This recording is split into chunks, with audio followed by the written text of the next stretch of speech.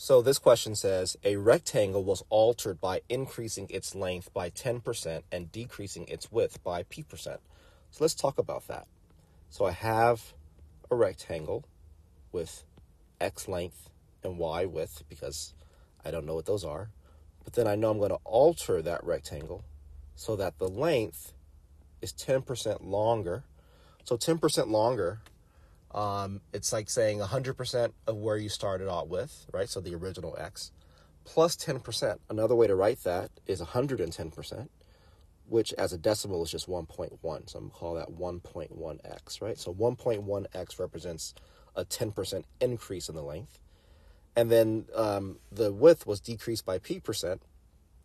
So I'm going to just say y blank y, right? So if p% were 5%, then that blank would be 0.95, right? I'm starting off with 100% of y, then I'm subtracting 5% or subtracting 5, so I'm left with 95%. So I understand that this value, right, could be anything less than 100, basically. Less than 1 as a decimal, actually. So what do we know? What else are we told? If these alterations decrease the area of the rectangle by 12%, what is the value of p?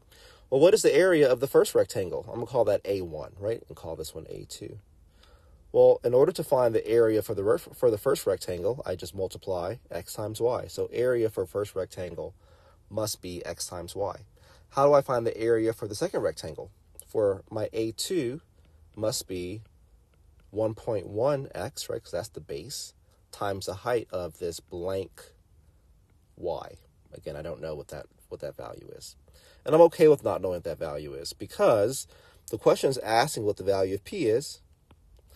And all these numbers here represent the value of p, right? I know these are percentages, so this is really 12%, 15%, 20%, 22%. So I can probably figure this out. So if these alterations decrease the area of the rectangle by 12%, so what does that mean? That means that A2 is actually equal to 12% less than A1, right? So it's like A1 minus 0.12 or 12% of A1, which in simpler form is just 0.88% of A1. So A2 is equal to 88% of A1, or 0.88 A1.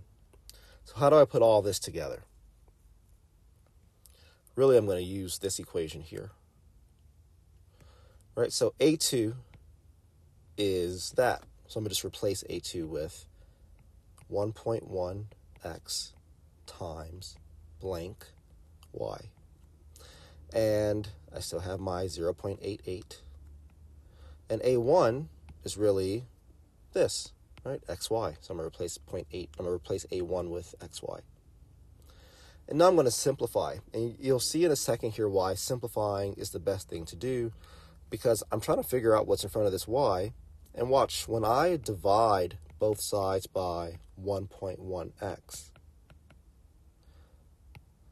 I get blank y equals 0.88 divided by 1.1. Put that in my calculator. So that's going to be 0.8 y. And this actually tells me that this blank here must be 0.8. Okay, so now, do I see a 0.8 as an answer choice? No, I don't. But what does this 0.8 actually represent? Well, 0.8 represents the 12% decrease, right? It represents what I expect, or the p% decrease that's here. So how would I get to 0.8 if I started off with 100% of my width and I decreased it by p%, right? I end up with only 80% of my width, or 0.8. That means that I must have decreased the width by 20%, right? So whatever y was here, I decrease it by 20%, and that's why y over here will become 0.8 times y, right? Again, because 0.8 is the decimal form of 80%. And if I decrease 100% by 20%, I'm left with 80%.